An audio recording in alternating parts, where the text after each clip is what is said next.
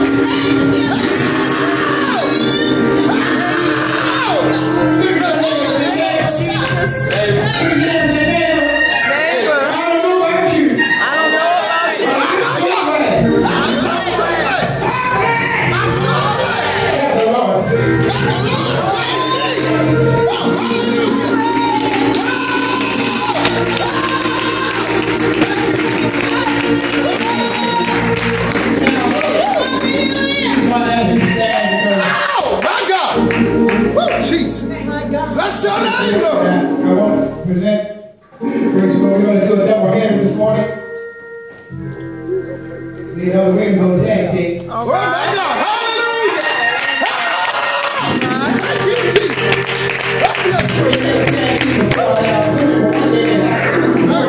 So today is the day. All right. So I'm going to give you the first shot. And usually my brother and I, we used to throw the mic, but he don't hand me the mic. I don't think I can jump as high as I used to. All right, Bishop. My brother, Bishop Hackett, the late Bishop Hackett, you know, I used to tag team a whole lot. Praise the Lord. And he would never ask me, never let me know he can throw the mic. Praise God, but he just throw it at me. Reach up and pray. Praise the Lord. I'm going to get somebody to get my microphone and you can keep it. Praise the Lord. When you get done, amen. When y'all receive your sister pastor, she comes this time.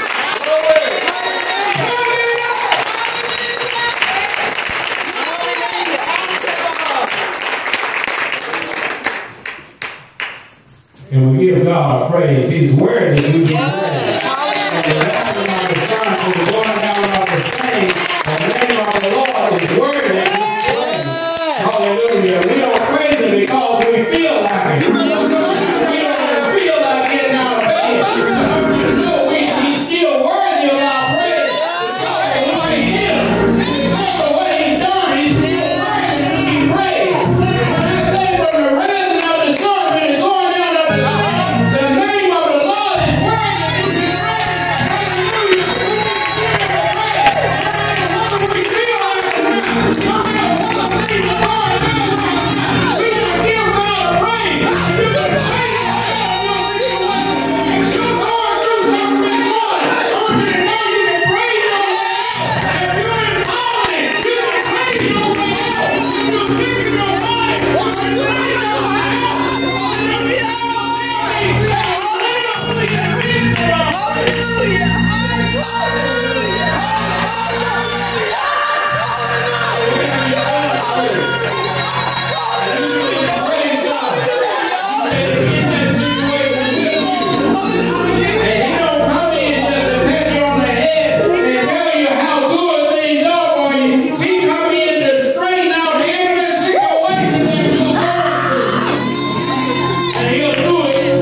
you can praise your way out.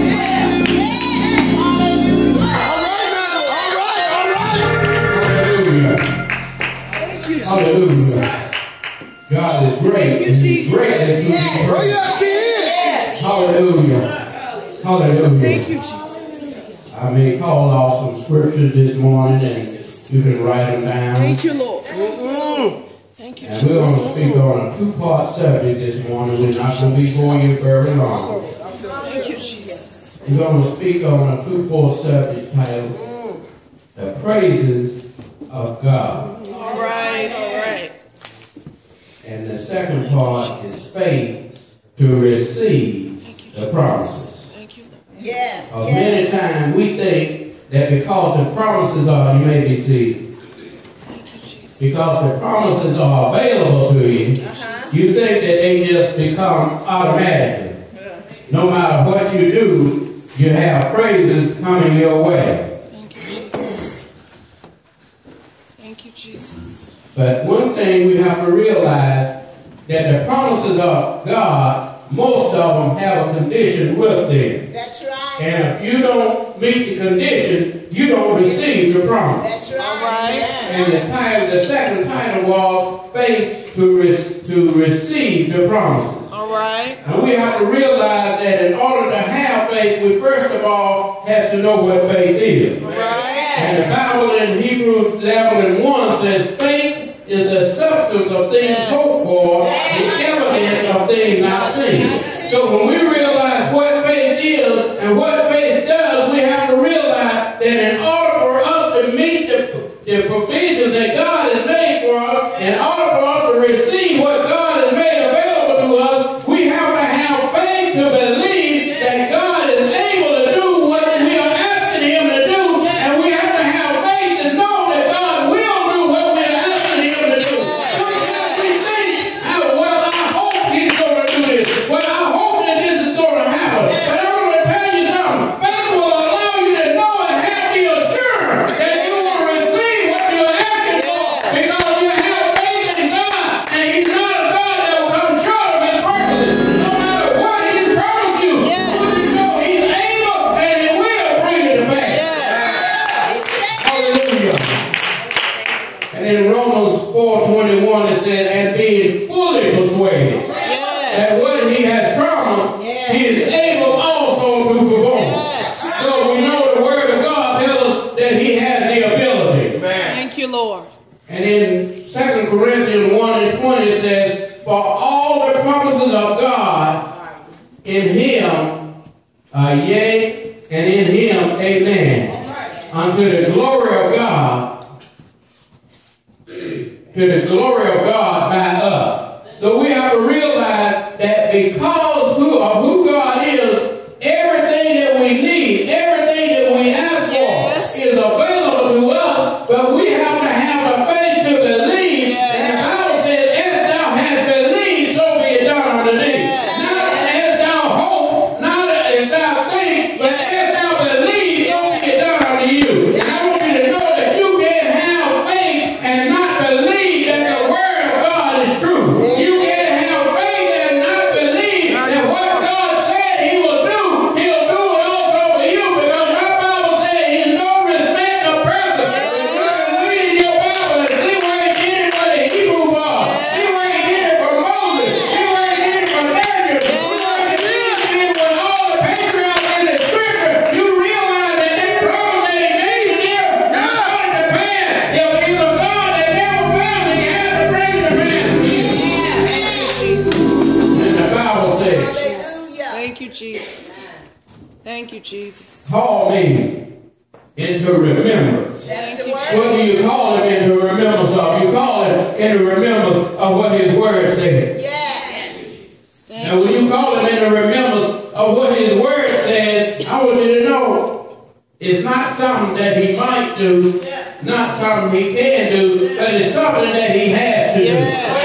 Because he's not a God that's going to come short of his word. And because he made those promises in his word, and because he's no respect of person, whatever his word said he'll do it for you. He'll do it for me. Many times we look at the word of God, and we look at what he did for the people in the Bible, and way back in the day. But whatever he did way back in the day, his promise said, I am the Lord thy God, and I change not.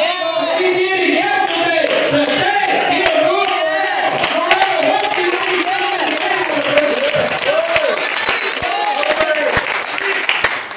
Hallelujah.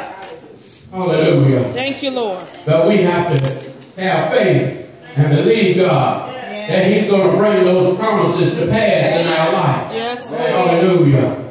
In chapter number 6 of Luke, verse 38, it says, give, and it shall be given unto you. Good measure, pressed down and shaken together and running over, shall men give into your bosom. For with the same measure that thou make, it shall be measured to you again. And sometimes we think that God bless us so that we can show everybody else how great he is in our life. But I want you to know, when you receive a blessing from God, it's not just for you only. Even your salvation wasn't just for you only. Even that house you live in wasn't just for you only. That car that you drive wasn't just for you only. But when you receive a blessing from God, he bless you to show you can be a blessing to others. And if you're not blessing others, when God bless you, I want you to know you're cutting off your blessings. Hallelujah. Because when God bless you and you bless others, you open up the door that he can continue to bless you. And God trusts you. Hallelujah. If he can't trust you with what you have, you won't share that little bit. How is he going to trust you with much? So many times, with whatever we get, it's for me, mine, us for, and no more. But if you begin to reach out to others with what God has blessed you with, I want you to know you just open the door and let God know that you can trust me. Thank you, Jesus. But most of all is that you know that God can trust you. Because if God can't trust you, you know that he can't trust you. And if you know that he can trust you, I want you to know you will be more free with your giving. You'll be more free with helping others with your blessing. Hallelujah. But so many times we take these things and we don't want to use them to bless others. But I want you to know, if you don't bless others with what God bless you with, you just cut your own blessings off. You have to realize that because God is blessing you, and when you begin to bless others with what he blessed you with, he'll allow you to have more to bless others with. Hallelujah. I want you to know, when you begin to bless others with the blessing that God gives you, I want you to know it's not going to cause you to be short. If you have $100 and you bless someone else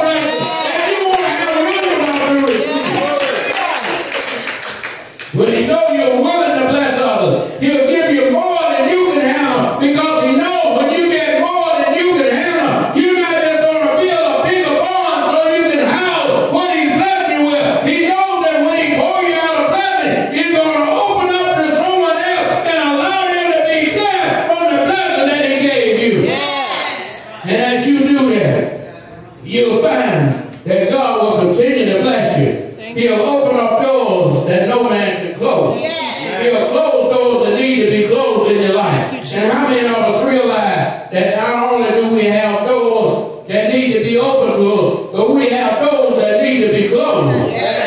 Hallelujah. Some doors that need to be closed in our life, we need to close the door on some of the people that we are hanging with. Hallelujah. Sometimes, hallelujah, they say birds of a feather flock together. And if you realize that you are hanging, always hanging around people, and we're going to say we're going to take on the wings of eagles and fly like an eagle. But how are you going to fly like an eagle in the day when you're hanging with turkeys all night? Hallelujah. You're going to end up taking on some of their prey. They might just pick up a couple of yours, but you'll find out that you'll end up acting like the people that you are always hanging with. You'll end up acting like the people because you don't want to feel like an outsider. But if you don't want to feel like an outsider because of the people you're hanging with, find a new group to hang with so that you can be pleased with yourself and who you're hanging with. You can act like the people that you are hanging with and you won't feel guilty when you go home. You can act like the people that you're hanging with and you won't have to go down and repent every time you see. Yes. But we have to know that God is able to meet every need that we have.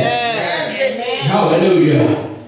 In Luke 10, verse 19, it says, "Behold, I give unto you power to tread on serpents and scorpions, and over all the power of the enemy, and nothing shall by any means hurt you." Hallelujah. Sometimes we feel like no matter what we do, we're afraid of what's going to happen to us. We're afraid sometimes even to witness to people because what they're going to say and how they're going to receive us. And if we witness to them, they may not be our friends anymore. But I want you to know, if you go out and give what God has given you, well, God gave you that salvation. And it's not a solo walk that we have. We need each other when we're walking along this road, this journey from earth to glory. We need each other. And if we're going to be afraid to tell anybody about the goodness of Jesus in our life, then I want you to know that you're cutting out your blessing because He blessed you with that salvation. And He blessed you that you might be a blessing to others. Others need to see Christ in your life. Many times we don't realize it, but the only Christ that the world sees is the Christ that's in us. That's right. And when how you present Christ, how you act, how you believe, how you treat others. Yes, Lord. But we have to realize that there are so many things in this life that we have to be concerned about because, not just because of me, but because of who we are and because of whose we are.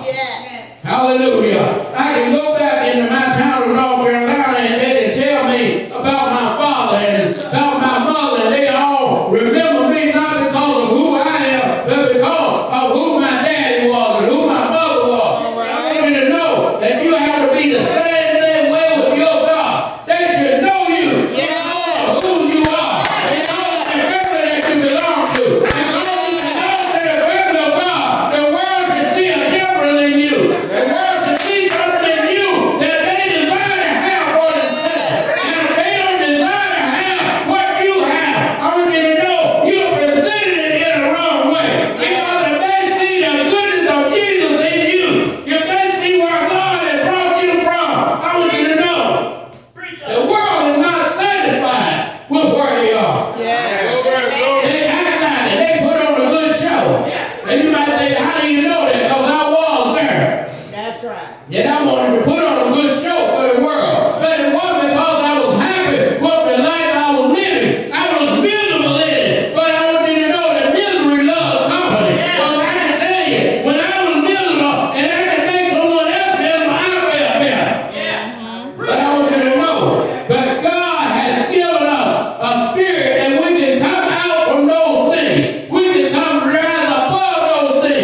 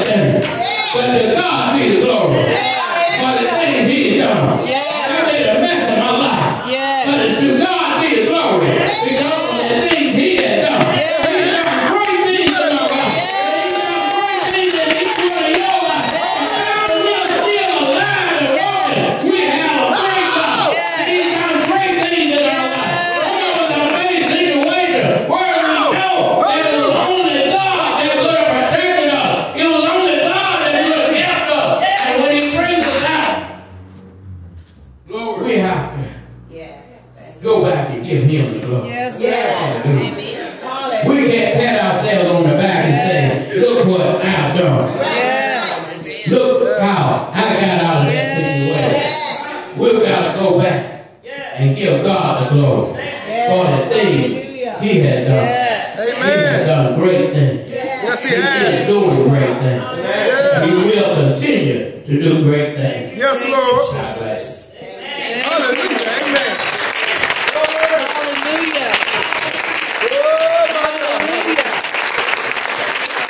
Hallelujah. Hallelujah. Thank you, Jesus. Thank you, Lord. Hallelujah. Hallelujah. Talking about the promises of God. Thank you, Jesus. Hallelujah. Talking about the promises of God. Thank you, Lord. Well, I just want to bring in one promise. Praise God. Thank you, Amen. Jesus. And then conclude what we were talking about last Sunday. Come on, say amen. Amen. Let the church say hallelujah. Hallelujah. But somebody look at somebody and say, well, we did something a little different today. We did something a little different today. We had a double head. We had a double head. And that's all right. And that's all right. Come on, say amen. Hallelujah. So we're right quick to Matthew chapter 16. Thank you, Jesus. Thank you, Lord. Hallelujah. Thank you, Jesus. Thank you, Jesus.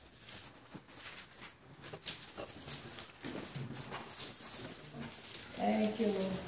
Thank you, Jesus.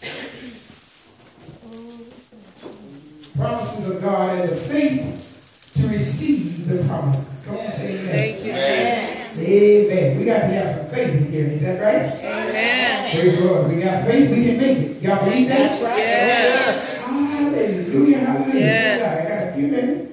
Praise God. I'm going to take my few minutes and then we're going to get out of here. Amen. Thank you, Lord Jesus. Amen. Amen. Praise God. Hallelujah. Yeah, glory. Glory to God. How many are glad to know that you have the promise of God? Yes. Oh, Yes. You have the promise of God. You have the promise of God. Thank you, Lord. Amen. Amen. Praise the Lord. Thank you, Jesus. All right. Matthew chapter 16. Thank you, Jesus. Are you there? Amen. Amen. Amen. I want someone to read for me real quick. Praise the Lord. Thank you, Jesus. Amen. Chapter 16, starting at verse number 17. Somebody stand and read from it. Thank you, Jesus. Jesus replied, "Blessed are you, Simon, son of Jonah, for this was not revealed to you by man, but by my Father in heaven. And I tell you that you are Peter, and on this rock I will build my church, and the gates of Hades shall not prevail against it. I will give you the keys of the kingdom of heaven. Whatever you bind on earth will be bound in heaven, and whatever you loose on earth will be loosed in heaven." Then he warned his disciples not to tell anyone that he was the Christ. All right. Let the church say amen. Amen. Say amen again. Amen. I just want to give one promise today, and that promise is that Jesus made to Peter on that specific occasion was, and the last clause of what he told him is that the gates of hell shall not prevail against my church. All right. And that's a promise. Come on, say Yes. and whatsoever you shall loose on earth shall be loosed in heaven. And whatsoever you bound on earth shall be bound in heaven. Come on, say amen. Amen. I want you to know something, Church of God. As Elder was preaching, praise the Lord, the devil is doing everything he can to try to keep us from going where we need to go. And doing what God has commissioned us to do. And one of the things that a lot of people, we don't understand the will of God. But what is God trying to tell me to do? What does God want me to do? The bottom line is God wants us to be saved and live holy. That's right. That's right. That's right. That's right. Amen. You ain't got to look for a whole lot. You ain't got to search the scripture. Praise God. It's in the book from the beginning to the end. Amen. God told all the children of Israel, Moses, all the prophets, be ye holy for I am holy. Yes. Praise the Lord. And Jesus in the New Testament told the same thing. Be ye holy for I am holy. Yes. And he also let us know that, hallelujah, that your temple is the temple of the living God. Yes. Amen. So that alludes us to believe, praise God, that our temple, our bodies belong to the Lord. Amen. Amen. In other words,